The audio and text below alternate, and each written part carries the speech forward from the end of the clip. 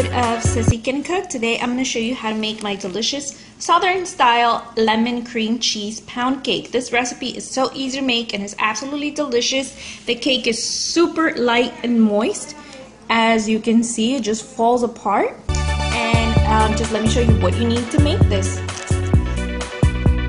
So let me take you over the ingredients you need to create this deliciousness. You need flour, which has already been sifted. My butter and cream cheese are already at room temperature. This is very important when you're baking a cake because if you want your cake to be really moist and soft, this is one of the key secrets. I have a Mayer lemon here. You can use any kind of lemon or any kind of citrus, really. But then, you know, if you use orange, then it wouldn't be a lemon cream cheese pound cake. It would be an orange cream cheese, which doesn't really matter. Sugar, my sugar has already been sifted. You need eggs, also at room temperature. Again, very, very important that everything, liquid ingredients and wet ingredients are at room temperature. And I've also got my my bun pan here. It's a 10-inch bun pan which has been greased to perfection because what's the point of baking something if you're not going to be able to take it out. Also, I have my vanilla. Instead of using vanilla extract, I'm actually going to use my Vanillina. This is just Italian powder vanilla. You can totally use vanilla extract or vanilla paste. Will go amazing with this. But this is what I have. I really love the flavor that this gives to the cakes. So let's get started. I'll show you the next step. Okay, so we're going to start by adding our butter and cream cheese. I like to cream these two together. So my butter and my cream cheese, and I'm going to have this go on medium speed. And I just want this to get like really, really creamy. So I'm going to show you once we're there.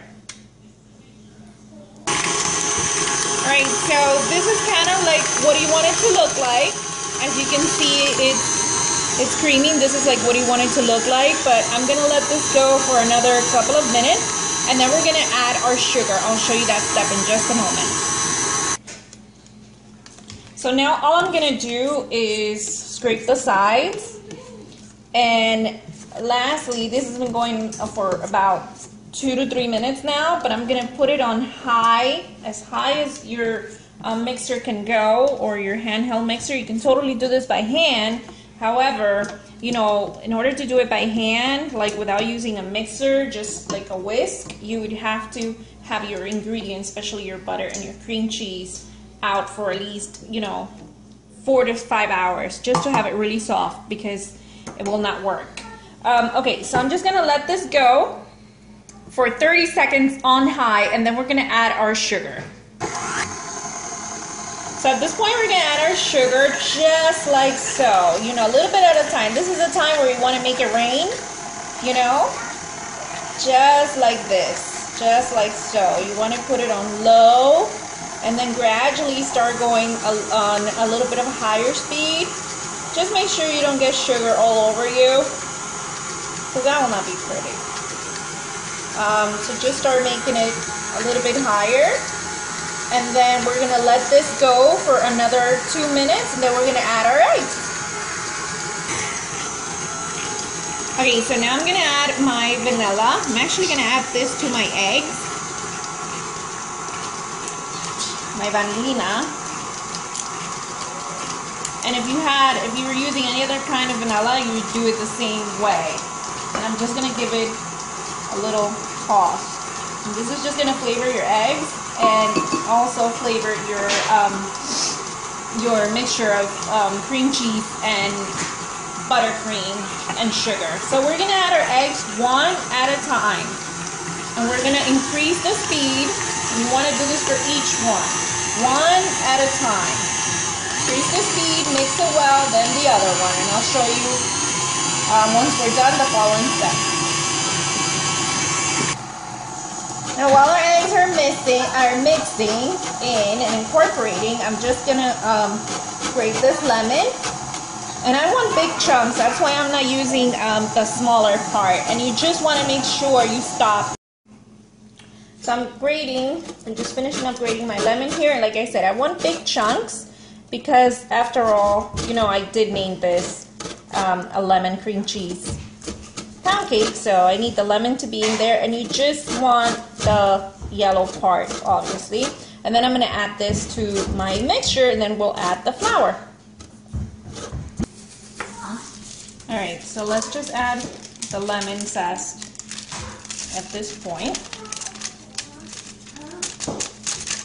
All in there. I find that using a parchment paper so much easier. And you might notice that your batter may look a little bit like curdle. Don't worry about that. That's okay. Just continue to do what you're doing. We're just going to give this a little mix because our eggs is already incorporated. So we just wanted to incorporate our lemon in there. And now we're going to scrape off the sides and make sure everything is incorporated before we add our flour, because that is the last step. And if you were wondering, yes, our oven is preheated to 350 degrees. And remember, all the measurements are down below in the description box. So that's where you'll find the full recipe and all the measurements for this yumminess. Alright, so at this point, we are going to put this on low speed, and we're going to add our flour slowly, okay? I'm actually going to add it like this with the cup, 1 cup at a time, and let that incorporate, and we're going to add the other cup, just like so. And we're going to add the other one, and you can increase the speed halfway because you want this to start mixing and working. But remember, one of the keys to a good cake is not over mixing. Otherwise, you'll have bread, and we're not making bread here. I love bread, but today I'm creating a pound cake. So I'm just going to continue adding my dry ingredients, and then I'll show you the following step. So I wanted to quickly show you. You want to mix for 20 seconds, okay? 20 seconds on medium speed. And then that's it. You shut it off, and the rest, you're going to do it with your spatula. So let's just take this out. All this batter off. Sorry about the tapping. Put that to the side, and now we're going to go with the spatula, and we're going to scrape our sides here. So you want to make sure all of it is incorporated with your batter. Nothing stays on your mixer. We work hard to buy these ingredients, so we don't want to waste them, right? We want everything in our ballet. Alright. So now I'm just going to transfer this to my pan here. And the key here is you want to make sure everything is evened out as, you know, as good as possible. So. It's okay. Alright, so at this point, I'm just scraping off some of the batter that's remaining in the bowl. Like I said, I want everything in here, and I just made sure that everything is evened out, as even as possible.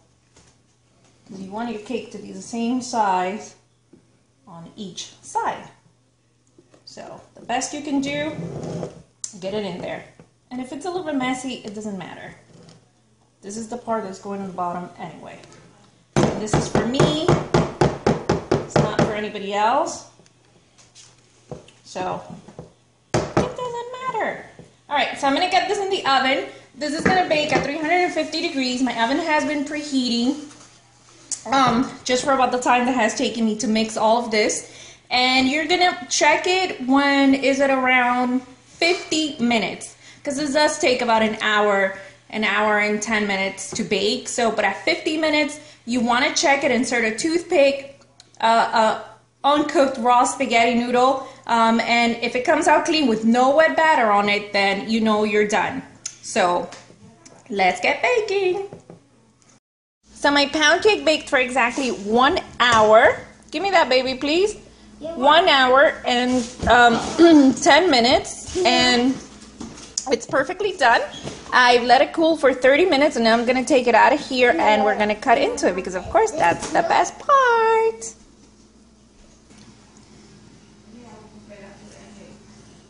All right, so now, drum roll. Just gotta pray that this comes out. Oh, okay. Look at that. Delicious and golden, and oh my God. I wish you could really see how moist it is. Okay. So,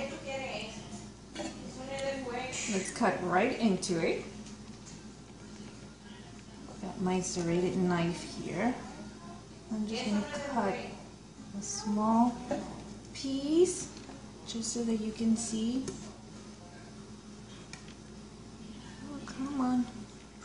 How good this looks. I just want you to get a closer look. Look how moist and soft that cake is. Look at that. It just falls apart. And it tastes amazing. And it's super moist and delicious.